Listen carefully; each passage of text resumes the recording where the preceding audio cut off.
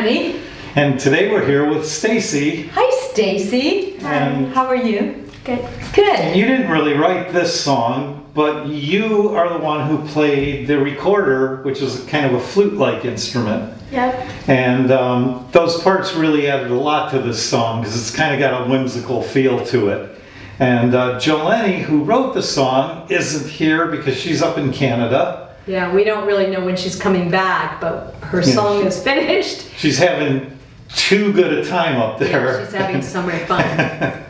So we're kind of left on our own with the interview part. That's right. And it was a great. What did you think of it when you had not only instrumental parts to work on, but you sang some of the parts on this one?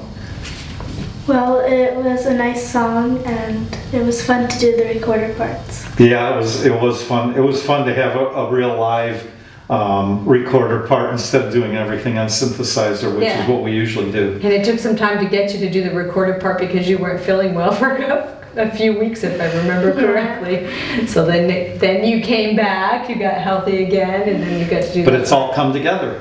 It has all come together, and it's a great song. Yes, and the video came out really, really good. So yes, the video's cool. If you guys enjoyed it as much as we did putting it together, make sure you give it a thumbs up or a like depending on what social media you saw it on, and that helps social media push it out to more and more people, and we can get God's message out to more and more people, and that's what we're all about.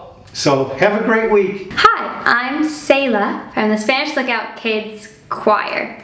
If you've never asked Jesus into your life before, I invite you to say this short prayer with me. Dear Jesus, please come into my life.